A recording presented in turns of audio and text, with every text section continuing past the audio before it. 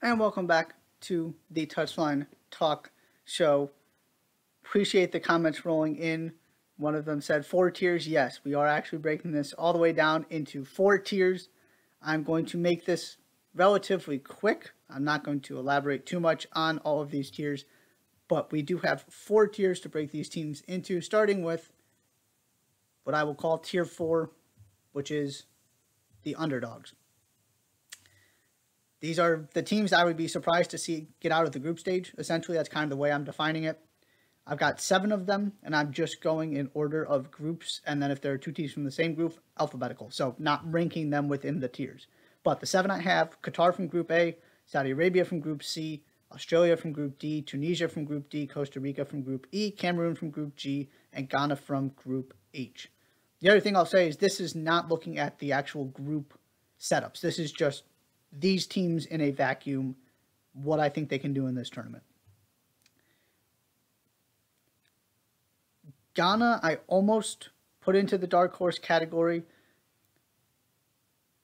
but the 2 players I mentioned, Naki Williams, Tarek Lamptey, we haven't seen them with Ghana. Those were new additions that just got their eligibility for Ghana.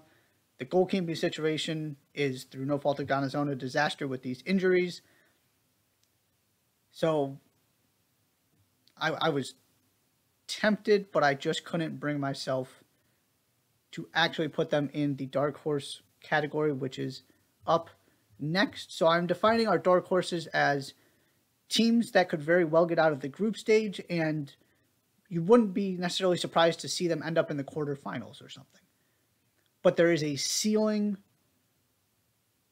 where I don't see them going past 1 or 2 rounds into the knockout stage. I've got 12 of these. Ecuador from Group A, Senegal from Group A, Iran from Group B, United States from Group B, Wales from Group B, Mexico from Group C, Poland from Group C, Japan from Group E, Canada from Group F, Morocco from Group F, Serbia from Group G, and South Korea from Group H. Couple teams I want to highlight in particular here. Ecuador, I really like that young core. They were a team I considered putting in underdogs.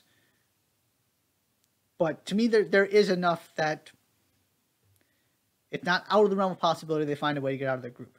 Senegal, I have here instead of contenders, primarily because of that Sadio Mane injury. And, Edouard Mendy has not had a good season. So they are not the same team. They're not what they looked like when they won the Africa Cup of Nations. So I knocked them down a little bit for that. They're certainly one of the teams, if I were ranking my dark horses, they'd certainly be near the top. The United States, I do ultimately think there's a ceiling on this. As much as Greg Berhalter wants to say you get into the knockout rounds and anything can happen, which is true, I see a limit where we're talking about being one of the best 10 or so teams in the world rather than one of the best 4 to 8.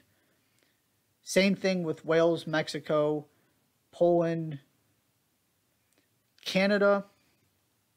It's a lot to ask a team that's never done this before to go all the way to getting not only out of a group but into, the semifinal conversation.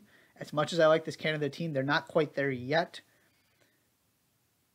And I mentioned how much I like Serbia. Again, a team that hasn't done this before, so I wasn't going to go jump them all the way up to the next category, but they are also one of those teams higher on my list of dark horses. Next, we have contenders.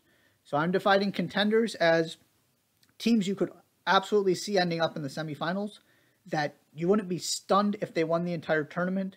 However, you wouldn't pick them to do so, is basically the definition I'm going with. So I have 7. Netherlands from Group A, Denmark from Group D, Germany from Group E, Belgium from Group F, Croatia from Group F, Switzerland from Group G, and Uruguay from Group H. I also think there's a ceiling on this Netherlands team, but if things fall right, I'm not ruling out the possibility that they can get to a semifinal. Denmark, they have what you want, which is an incredibly strong spine right up the middle of the field outside of the striker position. If they can figure that out, they can be significantly better than they were at Euro 2020, and they got to the semifinals there.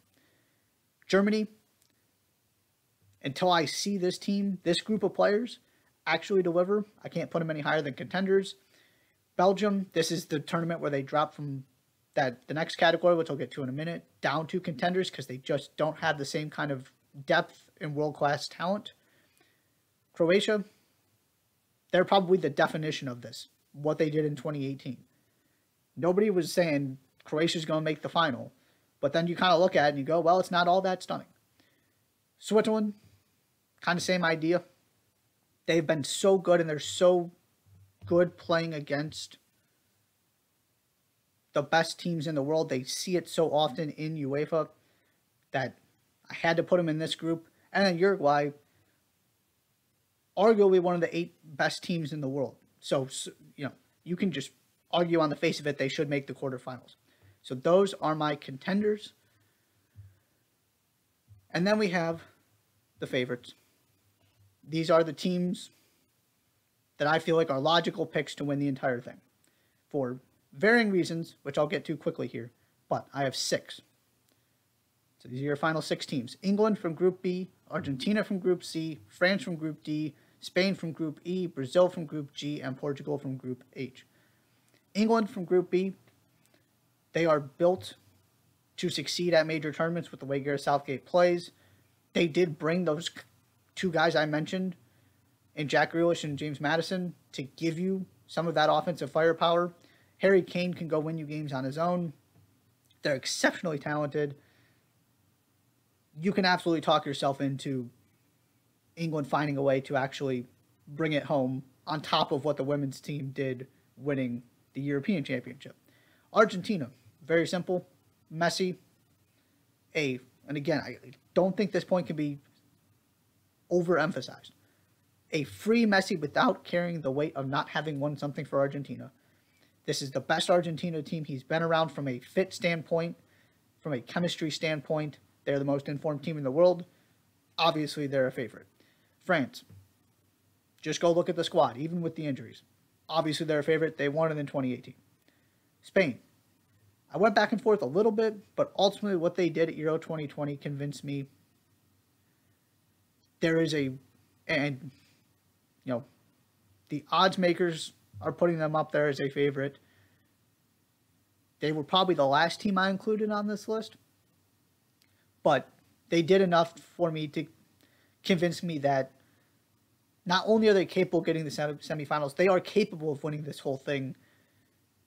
That's not the part I have an issue with. The part I have more of an issue with is whether they actually are going to do so. And then Brazil, again, just go look at the squad, look at the players that got left off.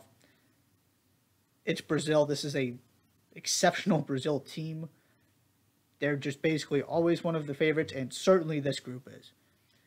And I put Portugal in here too, for kind of the same reason as Spain. If it goes well, they can absolutely win this entire thing. They have one of the best 5 rosters in this tournament. I'm not convinced it's going to go that way, but they do. They do have a major tournament. This is not reliant on Cristiano Ronaldo. They are loaded. So those are my 6 teams. Those are the 4 tiers